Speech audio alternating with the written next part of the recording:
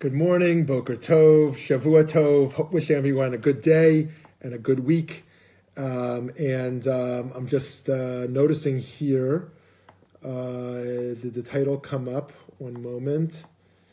Before we begin, we're going to begin learning. Here we go. Good. All good. So we're going to learn the Sefer Chinuch on the questions of inheritance based upon a question I just received around this issue of writing someone out of the will. Essentially, someone had a son who doesn't accept their new wife, and they want to know if they can write him out because he's making things difficult for his new wife. So we're going to come back to that question, but first we're going to start with the Sefer Chinuch here, Mitzvah 400, around the issues of inheritance. And at any point, if you have questions or thoughts, feel free to comment here and weigh in on those. So we begin here, mitzvah number 400. What does it say here? Okay, here we go. Ish ki yamut uvein ein lo v'havartem et nachlato levito v'im ein lo bat. Right, so we learn here from Numbers, chapters 27, verses 8 to 9. If a man dies and he has no son, then you shall transfer his inheritance to his daughter. And if he has no daughter, and it goes on. Right, so we see here the concept of mitzvat dine nachalot, the laws of inheritance, or Yerusha, laws of inheritance. This is actually, in all the Sefer Chinuch we've learned so far, this is by far the longest chapter. So the laws and technicalities are quite detailed around inheritance. Now, it's interesting. In many ways, we feel naturally very alienated from the biblical model of inheritance, because it's really a patrilineal system of how a man, essentially, a father, leaves his property to his sons, essentially. And we feel at odds of that partially because of our egalitarian ethos, our modern egalitarian ethos, partially because of our sense of autonomy as modern people. We want to make our own decisions. And partially because of a libertarian ethos, that I want to do what I want with my money and my property. I don't want the government or some other biblical law even to determine how I leave my property. So can I cut my son out of the will? Can I give one son more? Can I give a daughter more? How can I adjust the way I give? Or must I follow the biblical rules in terms of who gets things here? Now, what's interesting here, as we're going to see, that right in the Bible, the women already protest, right, and get the halacha changed, essentially. There's three cases, one after the other, where there's essentially a protest from those who feel excluded from halacha, from Jewish law, and they protest and the halacha changes. One case is Pesach Sheni. In Pesach Sheni, we have Passover coming up in a few weeks, that those who come and say, look, I can't bring my sacrifice on Pesach, on Passover. Can I have another opportunity? Because I was tameh, I didn't have the purity to bring my Passover offering. And so Pesach Sheni is established radically. You're going to have a second Passover where you can come and do it. Another case is where Ruvain, Gad, and half of Manasseh, these tribes among the 12 tribes, say, we don't want to live in Israel. I mean, this is a radical claim. We don't want to live there. Can we have a land outside? Can our inheritance be outside?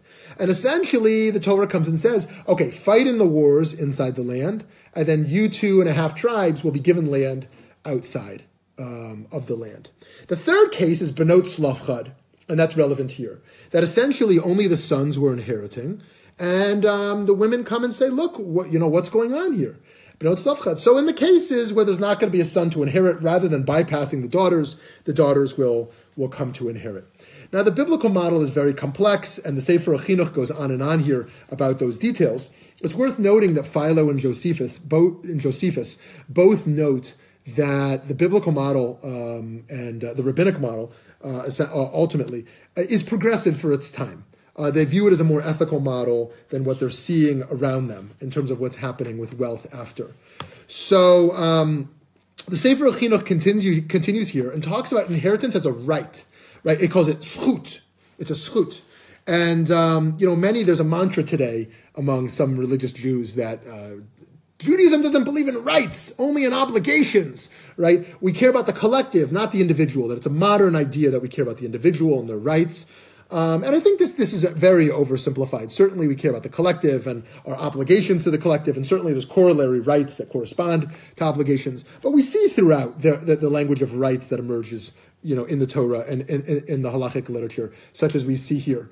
So we see here this chut. Okay. So I see my friend Jacob already has a comment here. Now, so the Sefer Chinuch continues in Bava Batra, and it says, Ish ploni lo yirash imechav, lo amar klum. It says here over in Bava Batra that if a man says that my son shall not inherit along with his brothers, amar klum, it's like he said nothing at all. So that's very interesting, that we don't care about the parent who says they're going to write someone out, that there's no halachic weight to such a declaration.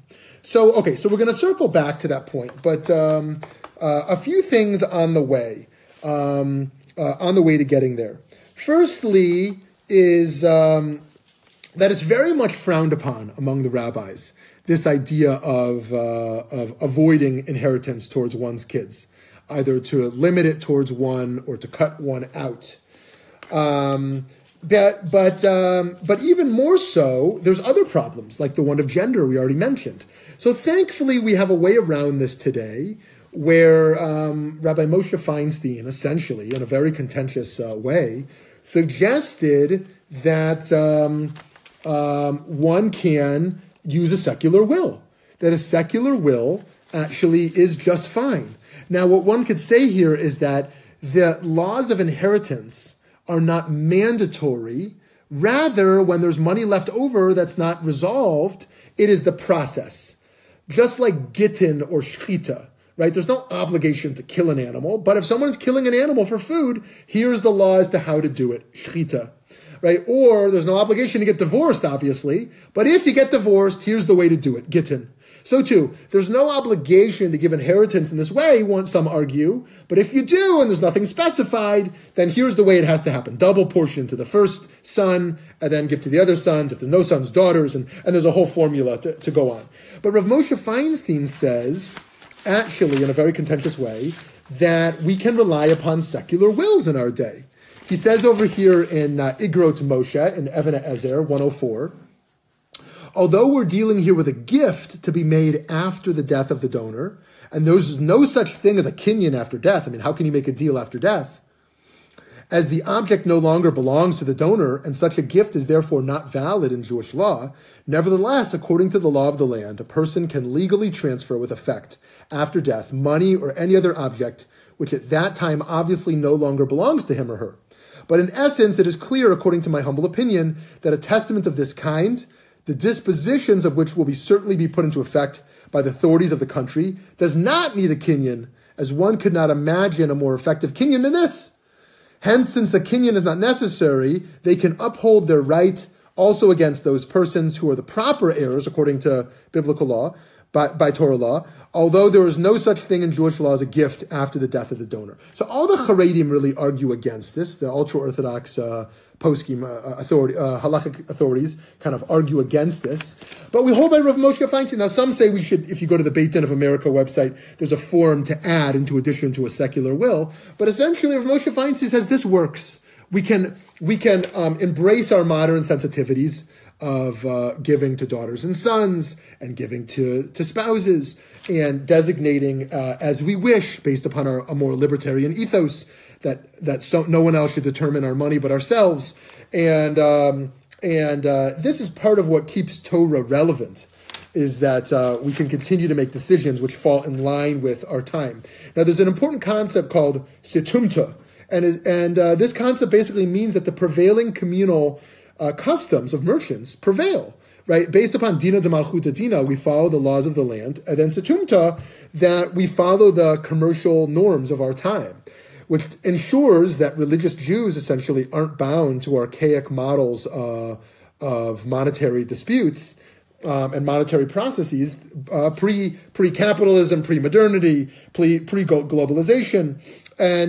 But we see here the importance of having a will, the importance of being very clear as to what should happen. Of course, when there's no will at all, the state makes decisions.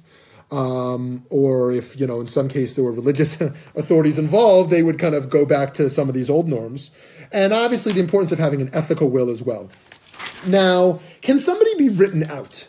Now, it's interesting. If you look back at the tractate Kiddushin 18a, or in the Rambam Nachlaot 612, or in the Shulchan Aruch Choshen Mishpat 283-2, we see an apostate Jew does not lose their right of inheritance, although the court, if it sees fit, may deprive them of their share. So essentially, one who abandons religious belief or traditional religious belief does not lose their rights.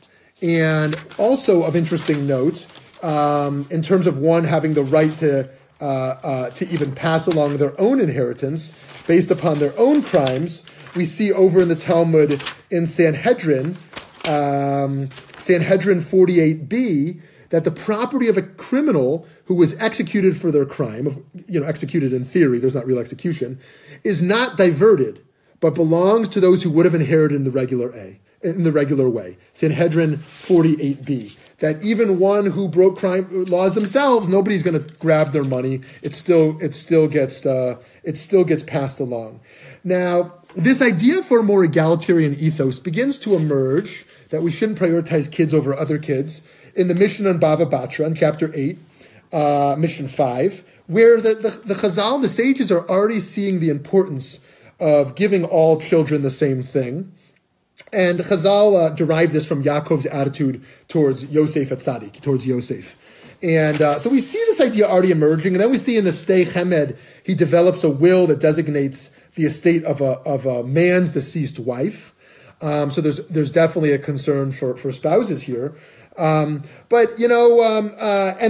Shulchan Aruch knows, and we see some Rishonim, some medieval rabbis who also already knew this idea of dividing inheritance equally, not giving the Bechorah, the priority to the firstborn son. Now the question emerges of what do we do when there's estranged families? This comes up all the time. Rabbi, what do I do? The specific question I got, which I won't go into the details of, as I shared earlier, was I've gotten remarried and my son does not embrace my new wife. He's very mean to her. So I want to leave the money to her and leave him out. And essentially, firstly, a word of caution that no one without understanding all the details of a situation should get into the business of advising what individuals should do. So we should only speak in theory here, of course.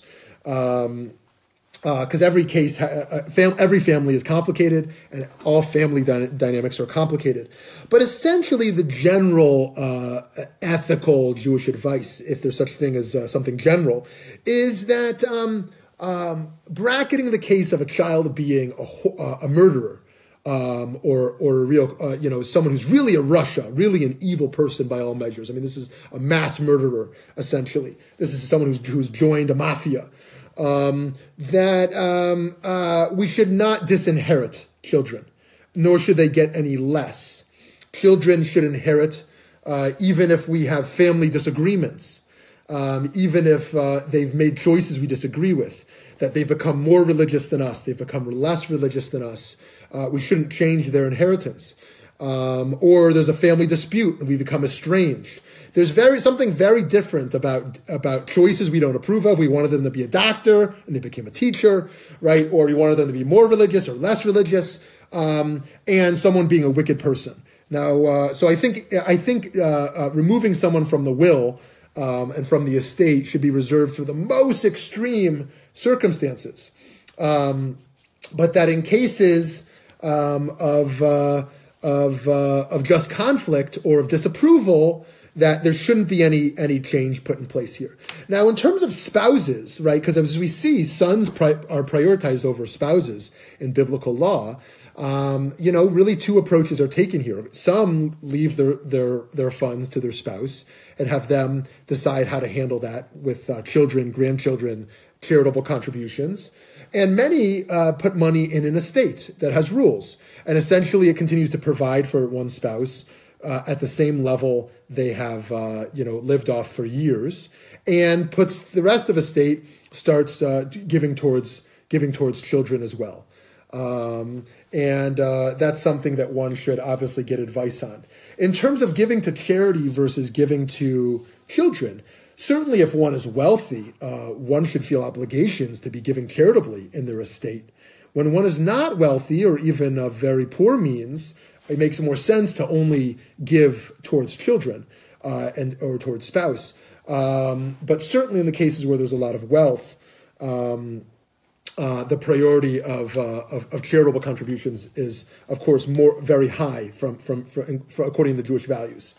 But to be sure, giving unequally to children can actually be acceptable and important, not based upon who we love more than the other. That would be, of course, very detrimental and deeply damaging to family dynamics to leave more towards one than the other. And as already said, we don't have to follow the biblical model of giving double to a firstborn. But the case of I have one son or daughter who's very successful, very wealthy, and two who are really struggling, right? Two of them are school teachers. They live off $40,000 a year. One is a radiologist, makes $500,000 a year. Can I give to them differently? And certainly there's some merit to someone saying I'm giving to all equally anyways. But I think there can also be merit to saying I'm going to, in this case, write out of the will the wealthy, successful child and leave to the one who is financially struggling, to the children who are financially struggling, or perhaps they're all equally successful in their career, but one has healthy children and one has very sick children, and prioritizing that. Now, if this is done, of course, one should make very clear that this is not about love or priority within the family, in verbally and written, that this is merely about the social circumstances of how the will is being distributed. That one is getting more simply because of social dynamics, and then maybe symbolic token items can be left towards the child of means, but certainly nothing could be more detrimental than leaving any ambiguity of who is loved more in a will. And so if it is given unequally, it should come with a very proper explanation. Now, one of the challenges that emerges here with wills at all is the problem of social mobility. Right, that in poor families, inheritance is nothing or very low. Sometimes there's even debts. Whereas in wealthy families, they essentially pass their wealth down through the family, which continues to pass along inequality and make very difficult to have any social mobility. Not only because one is more likely to be successful if their family was funding them to be successful while alive, but that inheritance continues to drive in a greater economic divide. And so certainly we don't want to eliminate the economic motive to cultivate wealth based upon leaving an inheritance towards one's children. One wants to know their children and grandchildren are going to be okay after their passing. But we also need to take very seriously these economic injustices in society. Warren Buffett, in his famous giving pledge, where he's challenging billionaires to give away the high majority of their wealth through philanthropy, to pledge that away. And it's a question for all of us. At what point do the poor and sick take priority over children or grandchildren who are really doing okay? It's a question that I think we can be challenged by. Okay, so to review where we're at so far, and again, feel free to weigh in any questions or comments here as we're talking, that what we basically said so far is that there's a very complicated patrilineal hierarchy based upon the Chumash, based upon the Torah, biblical law, passed down through the sages around giving to sons, and then because of Benot Tzlofchad, giving to daughters, and then when do brothers come in, or even one's living parents and the like. And how it's frowned upon to try to avoid inheritance going to any of one's children.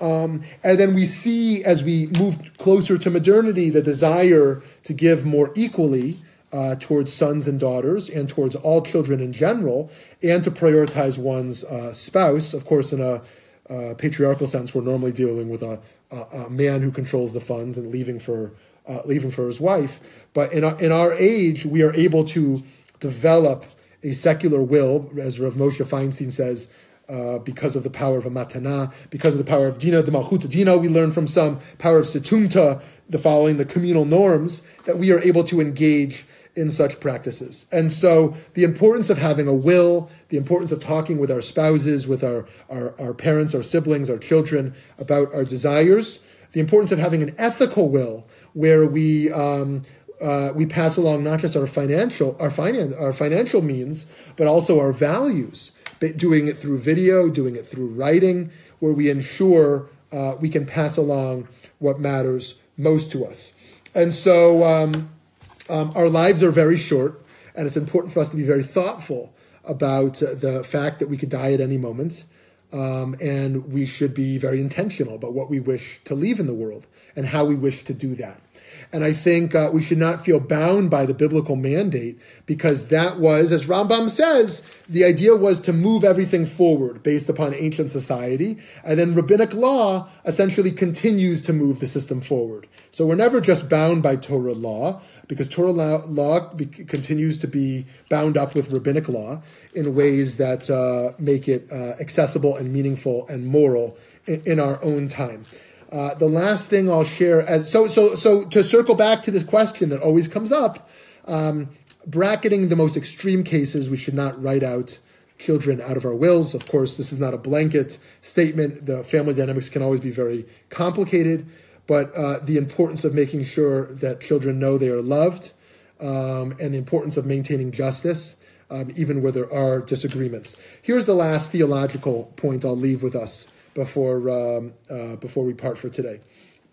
I want to suggest that each of us has 5 deaths. We don't die once, but we die 5 times. The first time we die is when we stop living life to the fullest. We stop living with joy, with meaning, stop striving to do our best and be our best.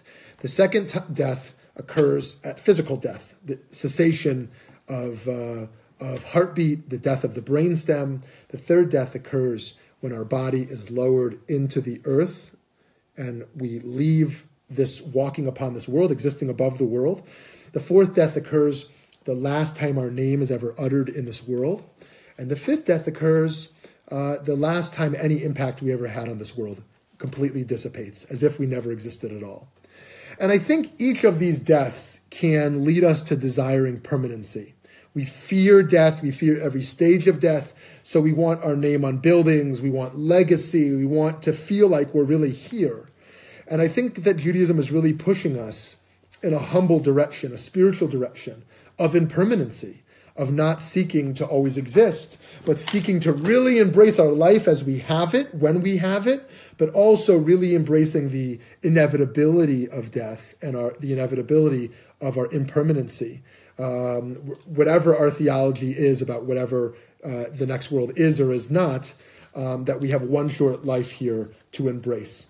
And so I give us all the bracha here that we should have counsel with our parents and siblings and spouses and even our children around how we think about finances, and experts and legal and financial experts and rabbis around how to make these decisions, and should be sure not to base them on the emotions that get intertwined with the complexities of family life, but rather to be very intentional upon legal and ethical priorities.